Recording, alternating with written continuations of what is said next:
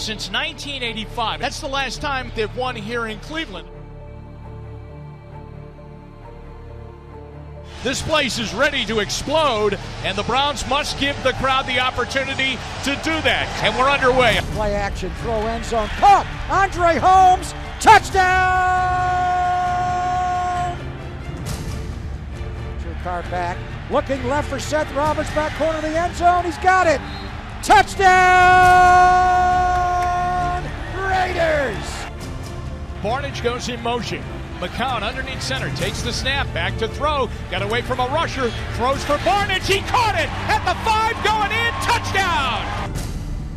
3 receivers right, second down, gives it to Murray up the middle, breaks a tackle, and dives into the end zone! McCown back, looks, throws, caught by Benjamin, and he fights into the end zone for a touchdown!